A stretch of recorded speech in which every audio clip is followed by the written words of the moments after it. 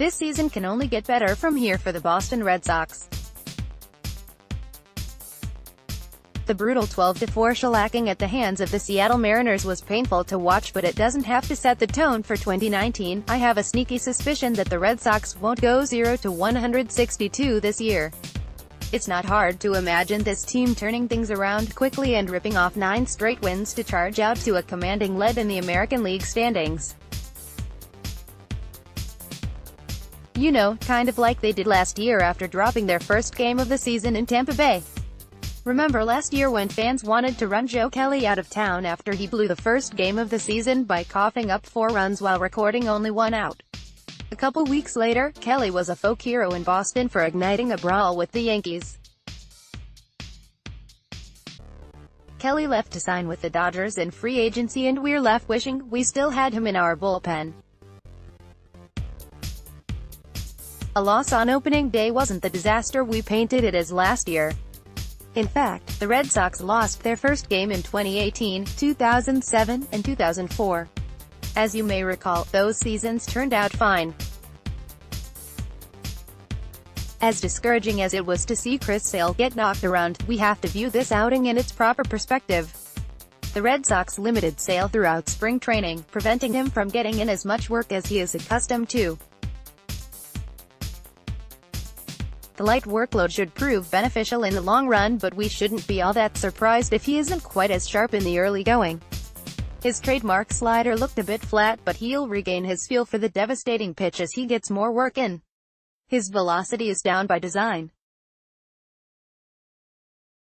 He's clearly holding back in order to gradually build himself up for the long haul. Unfortunately, mistakes at 92 to 93 miles per hour are easier to exploit than fastballs hurled in the upper 90s. As long as he's healthy, there's no doubt the ace will right the ship. We knew the bullpen was a problem entering the season, and opening day did nothing to squash those concerns.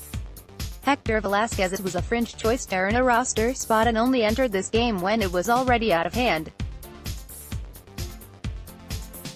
Tyler Thornburg continues to be a frustrating enigma with upside too tantalizing to give up on and downside that prevents us from trusting him in close games.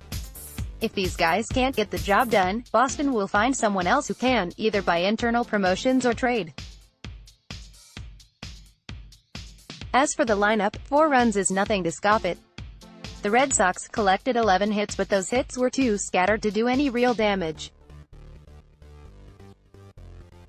It'd be nice to see them string a few more together and come through a bit more in the clutch, but it's not as if the offense was shut down. This is still a loaded lineup that will be among the best in baseball. There's no sugarcoating a tough loss when you give up 12 runs, the most any reigning World Series champion has given up on opening day. It was a horrible display, yet it still only counts as 1 loss. The Red Sox can turn the page and get back on track by taking out their frustrations on this Mariners team tonight. Next, Red Sox Roundtable 2019 predictions. The regular season is a marathon, not a sprint. Losses and poor performances are magnified early in the season because we have little else to analyze. A week, a month, 6 months later, what happened on opening day will be forgotten. It doesn't matter how you start, only how you finish. There's no doubt that this Red Sox team has the talent to finish among the elite.